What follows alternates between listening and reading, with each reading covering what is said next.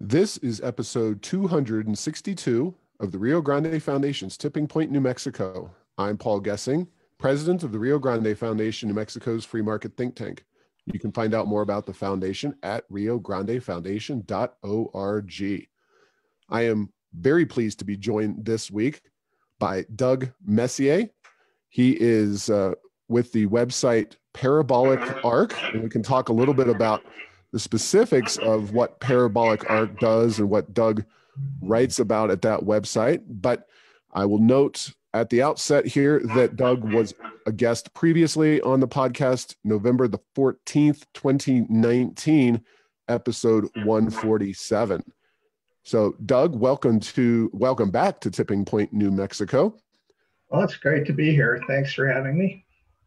Yeah, well, why don't you talk briefly about your writing and Parabolic Arc and what you're trying to do and discuss, specifically. It's all about the space industry and private space, but kind of just share a little bit about all, some of the news and issues you follow there and what's going on in that industry today. Well, there's so much going on. I have a hard time keeping up with it. There's a lot of private space activities that are growing pretty massively. There's SpaceX just set a record for the number of launches in a year of 26. There's a lot of private industry going on, private space activity going on. And I'm just busy every day trying to cover it all. So it ranges from the entrepreneurial small startup companies to what NASA's doing. And it ranges from the Starlink satellite constellation that Elon Musk is launching to plans to return the astronauts to the moon, which is what NASA is working on now. So the site's been around for about a dozen years, and we publish every day. We publish the latest news and analysis. And I live in Mojave, where a fair number of things have gone on over the years. So I've been following Virgin Orbit, Virgin Galactic, Stratolaunch, Masten Space Systems is here, who just got an order from NASA to land something on the moon, land a spacecraft on the moon. So there's a lot going on here in the desert. Yeah, well, a lot of exciting stuff too. And of course, I think Falcon Heavy happened during the pandemic. So that means it's within the last year. That's, to me, looking at launches and their public impact, that was certainly one of the very exciting ones. Of course, We're all going to be looking here at New Mexico because, of course, Rio Grande Foundation is based in New Mexico. But would you agree that that was kind of the marquee space launch of the last year or so? Certainly, and before I let you answer that, the Elon Musk launch of the Starlink, which is the series of satellites for internet connectivity, I remember seeing those traveling overhead here in the dark skies above Albuquerque, New Mexico. And those were also sometime around April or something. And it was very disconcerting to see just a train of satellites moving across the sky, something I'd never seen in my life before. And, of course, we've got this pandemic, we're all shut down, and suddenly out of the night sky comes all these satellites. And I don't follow space as closely as you do, I imagine. So I kind of had to do some internet research to figure out what the heck was going on then. Yeah, well, the Starlink constellation is designed to provide low band or high bandwidth, low latency internet by satellite. It'd be broadband service around the world. So Elon has gotten approval for nearly 12,000 satellites to launch for that constellation, and has applied for permission to launch 30,000 more. Now, it's a big concern for astronomers because they cause streaks when you try to take images of the sky.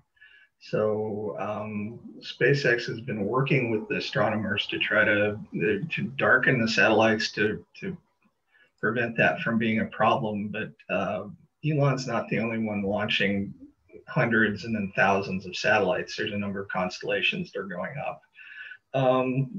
I think you mentioned Falcon Heavy. That was first launched about 2 years ago in February. I think what you're referring to is probably the Starship that was launched recently down in Right. Texas. My bad. Yep. And I was at the first, I actually was at the first Falcon Heavy launch almost 2 years ago. I watched it from a beach about 3 miles north of there. But the Starship has enormous potential if you can get it to work to really transform how we get to space. And we're just at the beginning of that process of testing it. Yeah, but definitely some exciting things going on in the industry and from different sources. Now, let's shift that discussion to New Mexico here and what's going on at Spaceport America, or not going on more appropriately. And just for the record, before we do get started, I'll briefly kind of mention that when we did talk in November of last year, I went back and listened to the podcast because I had remembered that you had mentioned that the spacecraft Virgin Galactic was launching. There was, potential issues with the engines on those spacecraft, and that was part of the issue with the recent aborted launch at that facility. And you also thought that during 2020 they would be launching commercial space launches here in New Mexico, and they can say COVID-19 changed those plans, but I'd love to hear your thoughts about what's really going on at Spaceport America in near TRC, New Mexico. Yeah, well, on December 12th, they attempted the first powered flight of Spaceship Two from Spaceport America. That would have been the first flight from New Mexico. They had done previous flights here in Mojave, and they had an abort. The engine didn't fire completely, and they had to descend and land safely back at the spaceport. And they said that was an issue of the computer losing contact with the engine just as it was beginning to fire. So they're looking for the cause of that. There's a lot of stuff to go through to try to figure out where things got disconnected. But that was it was a good test in the sense that they tested the emergency descent, and they dumped the nitrous oxide oxidizer. So that was it was a pretty interesting test. What's really interesting is that this was the first powered flight they'd had in 22 months. And the reason behind that was that they had some issues with the last flight. The last flight was done here in Mojave on February 22nd, 2019.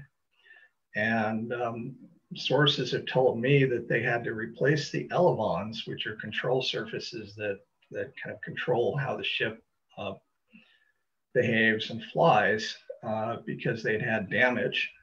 Now, they weren't damaged enough to cause a crash in February, but they were damaged enough where they couldn't fly the ship again without replacing it. So that took some time. And as also during the downtime that they were outfitting the cabin with seats and other things, with 4 seats and other elements for the passengers. And they also improved the flight control system. So they've admitted that they've got better elevons now, and the flight control system, and the seats, but that just doing the outfitting the cabin shouldn't have taken as long as it was, and they were really having problems with the elevons. And so basically, the last one was in late February of 2019, and then they did 2 glide flights in New Mexico after they moved the spacecraft there. Those were done in May and June of this year, and then it took them until December to be able to do a powered flight, and that was supposed to be a suborbital mission. It would have been the 3rd suborbital mission. So I don't think that's widely known is exactly why they had so much time, why it took so much time. Now, some of that was delayed obviously by COVID and the shutdowns, but really they had some other issues to deal with. And they've had, they were supposed to go into commercial service around 2007, 2008. That would have been 3 to 4 years after the program was announced. And now they're looking at commercial service in probably the second quarter of next year at the earliest. You think that'll happen? I don't know. Yeah. They've had 8 successful powered flights of the vehicle, including 2 that went suborbital above 50 miles. And they're planning 3 more. You're planning 3 more flights. They have to redo the December flight, and then they're going to do a flight with 4 passengers in the back. They'll be employees of Virgin Galactic, and then they will fly one. The final test flight, the final planned test flight, is with Richard Branson, and that would follow sometime next year. They were supposed to get all this done by the end of March, end of the first quarter, but it looks like with the delay, they're going to be pushed back into sometime later in the year. Now, when we last talked, I had asked you at the end of the podcast if you would go and take a flight if Richard Branson came to you and gave you a free flight, and you had expressed some reticence and essentially said no. One component of that was because, just ethics, but I didn't get the impression you had a lot of confidence in the safety of the equipment and just the whole system that was going to be used. Do you think that engine issue is what caused the latest hiccup? Do you still think the engines are the primary issue? What's kind of going on that's causing this incredible slowdown? Well, I mean, they had delays with having to improve the ship, and including the elevons that control it. And I think the engine's been pretty well tested by now, but they just haven't had a lot of flights. They've had 8 flights. They had 9 powered flights, one of which crashed in 2014, which I witnessed. And they're going to try to fly commercially with only 11 flights. Now, I've obtained a copy of a kind of prospectus when they were raising money in December of 2008. They needed to raise more money, and they were talking about doing about 30 powered flights with the engine running, suborbital and less than that. And now they're down to like 11. So what they were promising investors 12 years ago is different from what they're trying to do right now, and that's a little concerning. And I would like to see a lot of powered flights, and I'd like to have a lot of insight into how this thing actually performs and how safe it is. And 8 flights so far, 8 successful flights is not a lot, and 11 is not going to be a lot. So it's we'll see what happens as they move forward. But there's just been delay after delay for years, where they're running about 13 or 14 years behind schedule on their original plan when they announced it in 2004.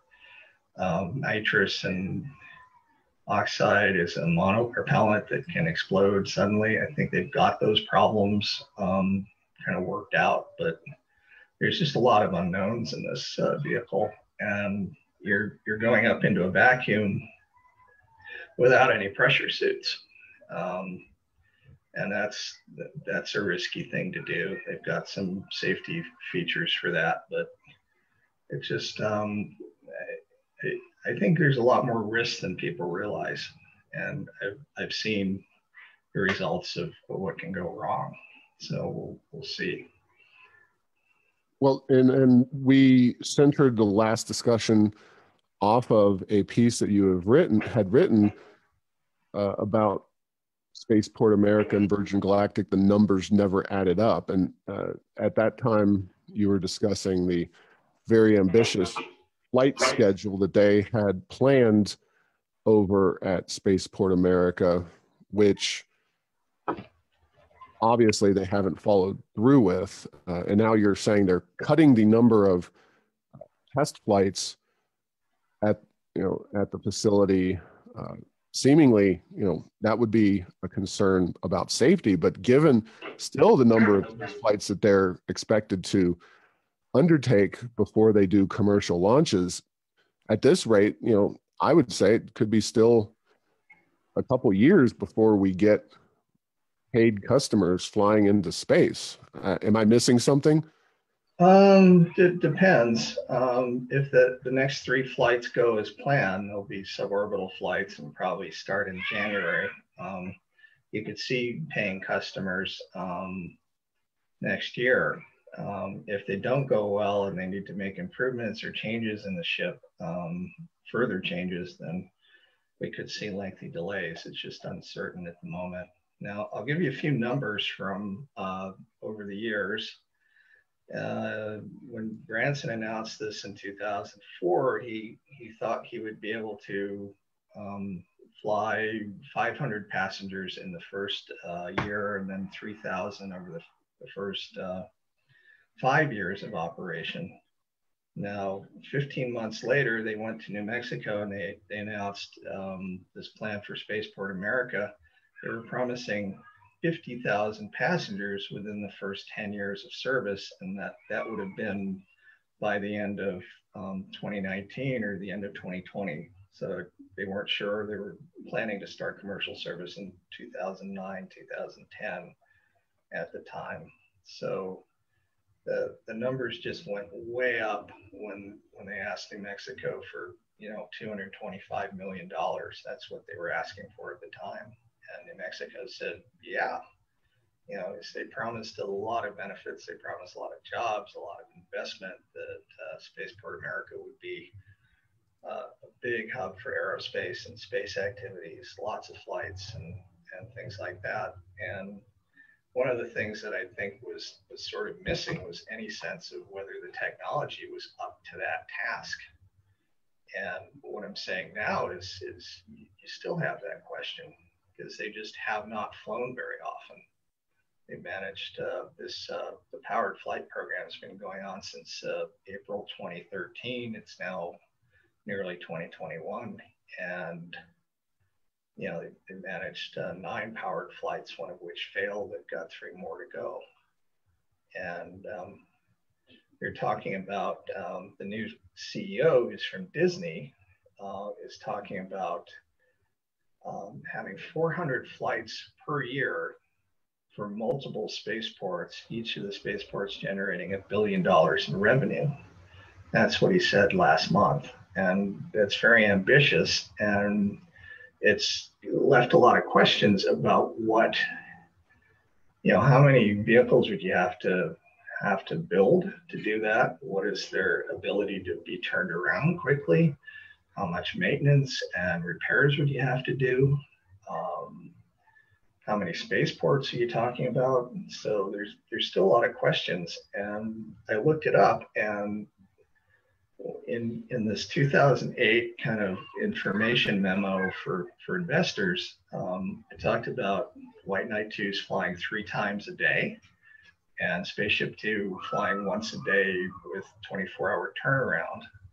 Now, the shortest turnaround between test flights has been in the area of like 72 days between test flights that went to space, which was in December 2018 and February 2019. So they haven't really turned around these vehicles to the degree that they have to. And after the second test flight to space, they had a 22-month gap in powered flights. So how robust any of this technology will be and how reliable and how much maintenance they will require is all up in the air now. It's still unknown. And I think that's a key factor people have to kind of understand about this technology. No doubt about it. Well, you mentioned turnover at Virgin Galactic, and there are new personnel both at Virgin Galactic itself as well as the spaceport itself. And let's talk about that. So the new guy at Virgin Galactic comes from Disney, and of course, we all know what Disney is and stands for, and obviously there's a lot of pros there, but anything about this particular gentleman who is now at the reins of Virgin Galactic that you think make him particularly well or poorly suited for the spaceport and space business? Yeah, it's interesting. I listened to the investor call last month. Now Virgin Galactic's a public company, so there's pressure on them to fly, which makes me think they'll try to finish the flight test fairly quickly. The interesting thing about this, he spent, I think, 25 years at Disney, and his most recent job was overseeing resorts. And when he talked about Virgin Galactic, that's very much kind of the mode he was in. Now, customers, when they fly, they're going to have 3 days of training, and they'll fly on the morning of the fourth day, and then have a big celebration afterwards. So he's really seeing the locations they're going to be at, including New Mexico and other spaceports around the world, as destinations, as kind of in a resort mode. So these people would come in, they'd fly in the night before the training started. They'd have entourages there, large numbers of friends and families and colleagues and so on that would want to see them fly to space. And they're going to be there for, 4 days, basically. So there's a lot of ancillary revenues that you can have. I mean, think about going to Disney for 4 days. What are you spending money on? You're spending money on tickets, obviously, to get into the park. But you're also spending money on all sorts of other things. There's food, souvenirs, and other activities. And if you've got an entourage of people, for a couple of days there, they're going to want things to do while they're there waiting for their friends to take off. And so he's kind of looking at that. And the 2008 info memo that was sent out to investors talked about having Galactic branded hotels at the spaceports, and they'd have things for people to do. They'd have a simulator, they'd have IMAX theater, they'd have rides, they'd have, all sorts of stuff. So he's really looking at it that way, as a transformative experience that would take several days to do. And while you're there, you're spending money. And you think about vacation, you tend to spend money on a lot of things that you might not otherwise buy, worry about paying it off later. So, well, you've been down to the spaceport facility, and of course, at one time, Disney World and Orlando, that was pretty much a total backwater and undeveloped location. But considering that we are 13 plus years beyond construction of the spaceport and running behind schedule, you would think that somebody would have been starting some of this development down at Spaceport America a little bit before now. And there's, you can describe it if you want, but there's not a heck of a lot down there, not just at the spaceport itself, but there's no real cities. There's not airport infrastructure outside of the spaceport itself. I don't know if that's even their plan, is to fly people directly into the spaceport and use it kind of as a dual purpose, or how that'll all work out. But talk about the facility itself and how that would all work. Well, I mean, obviously, I think the plan for New Mexico is to have everybody stay down in Las Cruces, obviously, and they've got deals with hotels. I think there's a hotel in Las Cruces where they've had conferences before. New Mexico's had space conferences. And I think Ted Turner has a ranch nearby. So they've had various deals with that. And so I don't see a Galactic hotel at the site, given how isolated it is. But I do see things going on, in Las Cruces, and since they're going to be there, 3 or 4 days, it's flying directly into the spaceport than having to drive an hour south of there. It doesn't make any sense. I think they'd be coming into Las Cruces Airport. But they've got a number of different potential deals going on. They've long had an agreement with the Swedish Space Corporation to fly out of Kiruna, and Kiruna is it's an area, and it's got its own airport, and they want to turn that into a spaceport and have people be able to fly into the Northern Lights, which would be pretty cool. And there's other attractions up there, particularly in the winter. They're also talking to one of their investors is the government of Abu Dhabi, and they're talking about flying from an airport in United Arab Emirates. They've also got discussions going on with a group in southern Italy that's interested in having flights from kind of the heel of the Italian boot. There's a town there. So they're looking at a number of different locations. So each location is going to offer, I think, on the Disney model, the same basic experience of flying to space, this transformative 4-day experience, but have different local, attractions for people that come along to watch these things. Well, I don't know what they're going to do with Las Cruces Airport, but as a New Mexican who has flown more than my fair share around this state and taken people to airports and whatnot, I have never flown in nor out of Las Cruces Airport. We had a speaker once at an event in Las Cruces, and we had to take him down to El Paso. So there might have to be, and that's, a good solid 45-minute additional drive down from Las Cruces into El Paso. So even that little basic aspect of just getting people to and from the spaceport from these flights is going to be a challenge. So, well, yeah, I mean, I've been out there for various things, and I normally fly into El Paso and then drive up. But you're dealing with some pretty rich people. True. So the customers would be fairly wealthy. They're paying $250,000 and up for these flights. So they might have private jets that'll come in. They might initially fly into Las Cruces or El Paso. I'm not sure whether they will be flying into the spaceport itself. I don't know what the capabilities are there for handling a lot of airplanes.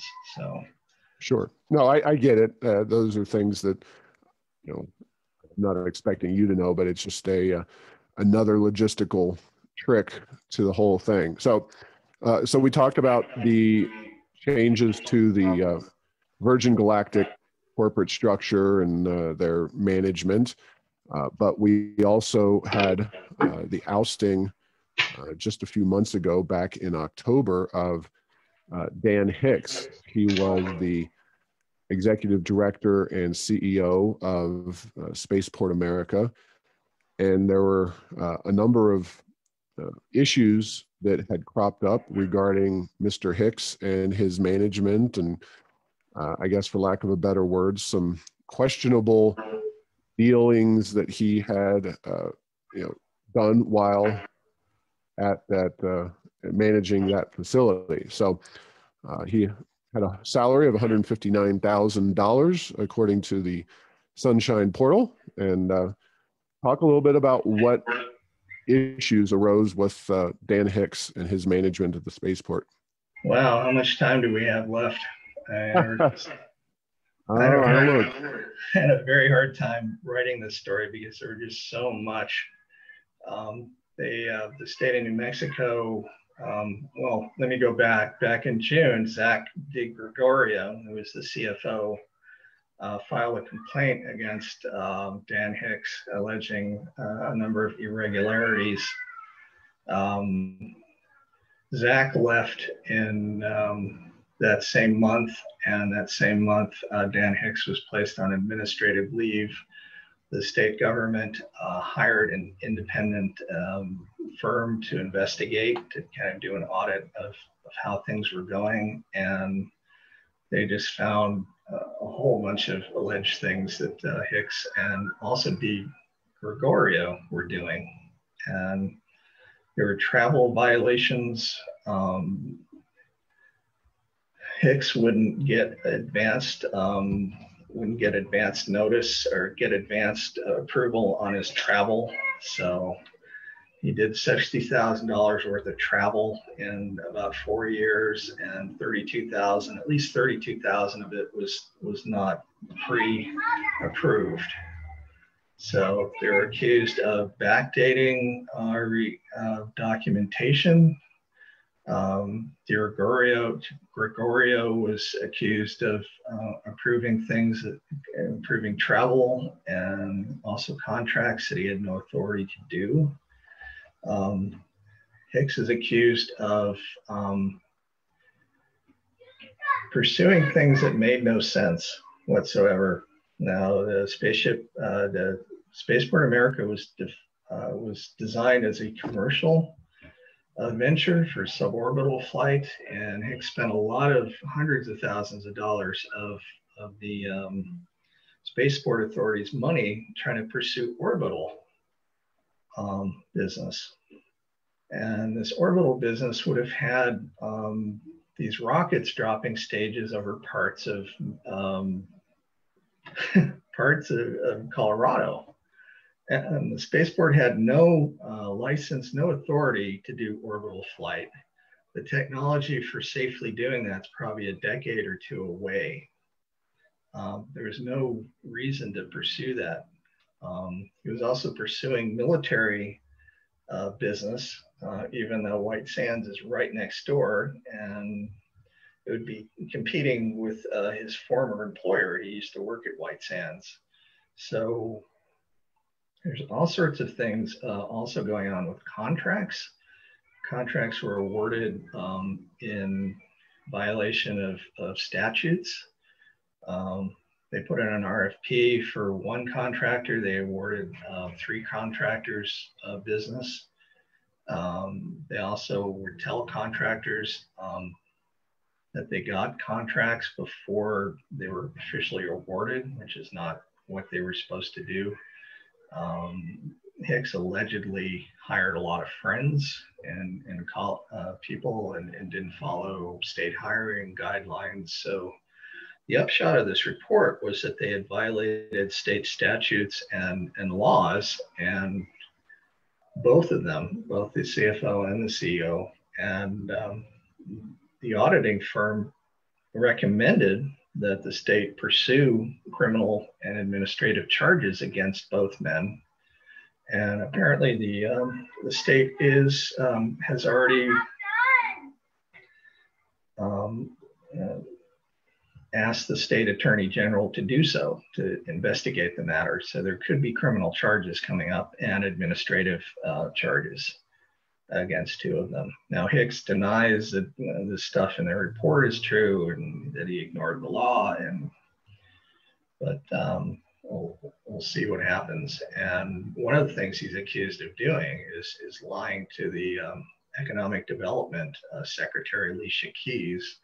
Keys asked for a kind of strategic plan for the spaceport. He said one existed when it didn't exist, and then he never gave it to her, never provided it. So also the board chairman, Rick Holdridge, former board chairman, Alicia Keys has taken over from that on that job, overseeing the board of directors. He really didn't do a very good job of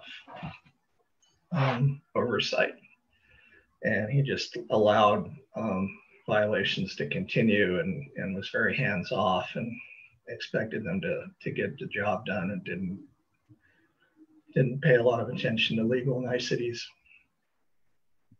Well, unfortunately, the Lujan Grisham administration tends to protect its own, and it would be interesting, not that Dan Hicks is by any stretch an insider, but they have tied a lot of their prestige into the spaceport and making it successful. So I don't think they will go after Mr. Hicks like perhaps he would be, but he would be, they could. It sounds like he's done some pretty naughty things, and thanks for sharing those with us. Now, kind of getting into the last few minutes here before we go, I don't know if you consider it a bright spot, but there was recently an announcement from Spin Launch that they are increasing their presence yet again at the spaceport. Spin Launch, uses kind of a different technology. It's not what the facility was built for in the first place, but they seem to have had some success, and they're increasing their presence at Spaceport America. Can you briefly talk about anything you know about Spin Launch?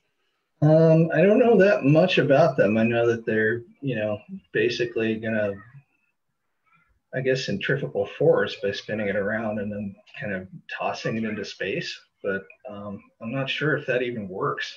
And there's some of the people I've talked to are pretty skeptical about whether that's actually going to work. But it's probably it's a very unique approach to things. So. But it's interesting that they're hiring, and we'll see what happens. Actually, things like Spin Launch are kind of an example of how the field has kind of grown. There's a whole lot of different launch companies that have started up. There's more than 100 are pursuing small satellite launches. You've got Spin Launch, you've got Virgin Orbit, which is a Branson company doing air launch. They're probably going to launch again next month. You've also got a new company that came up that's going to try to launch a rocket by drone. It's going to have this massive drone that'll take off from a runway and then launch the rocket from the air. And that's supposed to cut down a lot on the number of employees, the number of people that you need to launch. So there's all sorts of churn that's going on in the launch industry. And I think with Virgin Galactic, you see the problems that can crop up. I used to work in Silicon Valley, and you have a lot of startups, and some of them become huge, like Google, and other ones like Facebook, and then you have companies that don't really perform. And you have a lot of companies that eventually just go under, as part of a startup that went under. So there's a lot of risk involved. There's a lot of uncertainty, and the Spin Launch, we're just going to have to see. It's a net positive for the spaceport because they've got a tenant there that's expanding. So they can point to that as, getting off of is just complete dependence on Virgin Galactic. Right. Yeah. That's certainly been my impression all along, is that the success or failure of Spaceport America is tied to commercial manned space launches happening on a pretty regular basis out of that facility. And, it's something that we still haven't really seen them achieve anything even remotely like that. And, we're still waiting and still paying the bills. And, need I mention that New Mexico is one of the poorest states in the entire country. So it's very frustrating, and, very skeptical that this is going to work out in the end, because tends to be the things relating to New Mexico's economy don't work out in the end. The state didn't get to 50th by accident. And Well, yeah, I mean, Richardson and the legislature took a huge risk in 2005, and you're risking on a technology that was still very immature. This was based on a experimental vehicle that flew into space 3 times in 2004, Spaceship One, the predecessor to Spaceship Two, and it just nobody really realized, I think, at the time how difficult this would be and how immature the technology was. And the key problem they've had is scaling up what was an experimental small vehicle, very risky, to a much larger vehicle capable of carrying up to 6 passengers and 2 pilots. So the setbacks they've had are just a matter of the technology just not being very mature at the time. And I think Richardson just kind of had this opportunity to do something. They had been talking about a spaceport down in southern New Mexico for a long time, and he just jumped at this and didn't necessarily do a lot of due diligence on it. All right. Well, any last comments? That sounds like a pretty good way to summarize things, but I do want to give you a quick opportunity to say anything else you feel was left unsaid here in the final moments. Well, now I'm working on a story that should be out soon, looking at the different promises over the years and what Virgin Galactic has said that they were going to do in terms of numbers of flights and things like that. So that should be done in the next couple of days. So look for that at parabolicarc.com. All right. Well, thank you very much, Doug. We will see where things take us down at Spaceport America. Hopefully they get some successes, and we're all hoping that this works out. But from a public policy perspective, at the Rio Grande Foundation, we are obviously skeptical that this was ever a good idea for taxpayers to be on the hook for. So, all right. Thanks for listening to this week's show. Make sure to get the latest edition of Tipping Point New Mexico by subscribing at Apple Podcasts, Stitcher, and Spotify.